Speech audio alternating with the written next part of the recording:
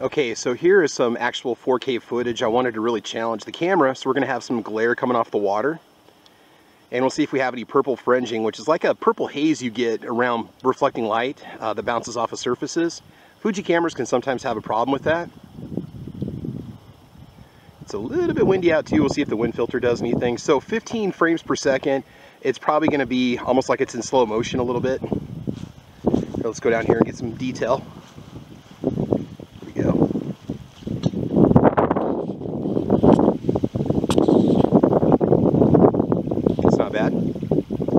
Now let's do some 4K footage of my car and see how sharp it looks. Now if you're not watching this on a 4K monitor or 4K phone, you may not be able to enjoy all the benefits of it. It might look a little bit sharper than 1080p. Alright, let's go check out the car. Okay, so this is the 4K quality.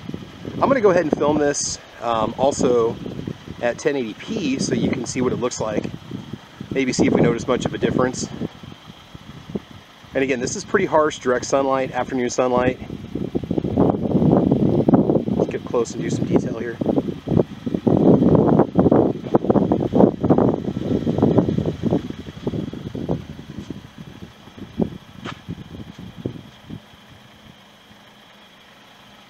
Looks like you're limited to 7-minute clips if you're running 4K. You're basically going to be gobbling up your memory about twice as quick or 2.5 times faster than you would if you're filming at 1080p, 60 frames per second. Oh, let's get the other side real quick too. This is fun. Let's check this out. There we go. Not saying you want to film major events in 4K on this particular camera, because it seems like there's kind of an introduction to the resolution on this particular camera without being really refined, but we'll see how it looks on the computer screen. All right, let's go back to our lake and do some more video. I was just getting ready to take off and I thought to myself, let's just go ahead and show it at 1080p, 60 frames per second, so you can see the difference. I'm going to keep my license plate out of the way because I already put the towel away, but we can kind of back up here and see if we notice. So we're having some focus issues there. Press that button, see if we can bring it in. There we go, there we go.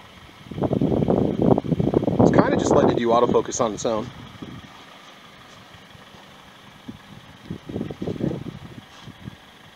Again, you'll probably notice how much smoother this is, and I think for most people for this kind of filming, 1080p 60 frames per second is going to be more than adequate. Alright, now let's go back to our little filming spot.